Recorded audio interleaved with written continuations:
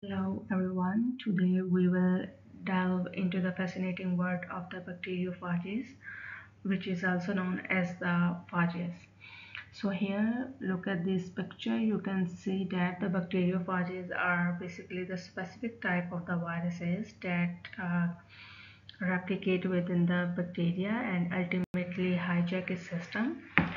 Finally, it causes the death of the bacteria. So today we're gonna discuss the two topics. First one is how to estimate the PFU, and the other one is the dilution of the phages, bacteriophages. So let's begin. The PFU is the plaque forming unit per ml. What is the plaque? Look at this portion and you can see that there are the tiny spots in it, which is basically due to the lysis of the bacteria by the individual phage. So what is the dilution factor? Here I have mentioned the 8 dilution and here is the original one. So it means that I just took the 10 microliter from original one and put into the tube 1, and then from one tube to the tube 2 and 3 and 4, 5, 6, and ultimately in the 8. So here I make the serial dilution of the phage solution and ultimately measure its titer. And if you look at the original one and the one here, there are no tiny spots. The patch is clear one, while in the 5, 6, 7 and 8 there are the tiny spots like this.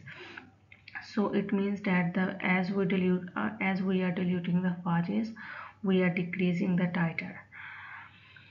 So here just look at these two plates to differentiate what is the high phage titer and what is the low phage titer. The lower plate has the very few spots, while the upper plate even after the air dilution has a very high concentration of the phages.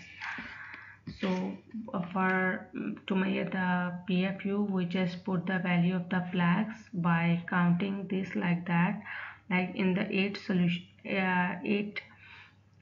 dilution, in the 8th dilution there was a 32 plaques.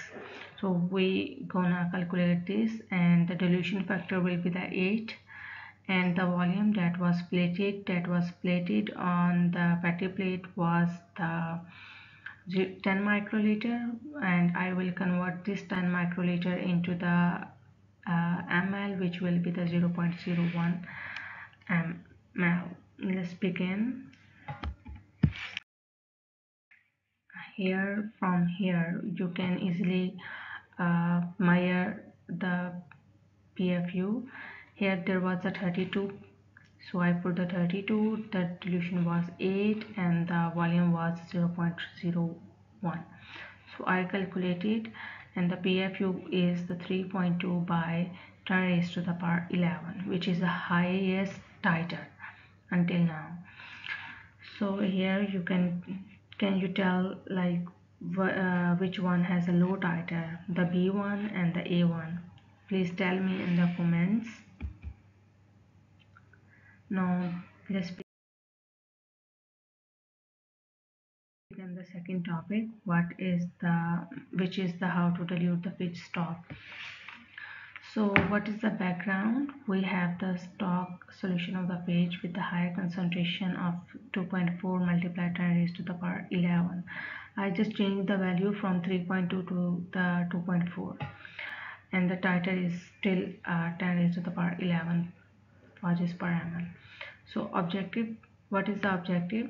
We just change from 11 to the 8, and our final volume should be the 20 ml. So to dilute the phages, I will use this formula. C1V1 is equal to C2V2. C1 is the initial concentration, V1 is the volume of stock that we calculated previously. So we know about the volume of stock, and C2 is the final concentration after the dilution. Like what we want the 2.4 multiplied 10 raised to the power 8, and the V2 is the final volume after the dilution. The final volume should be the 20 ml. Okay, so let's begin.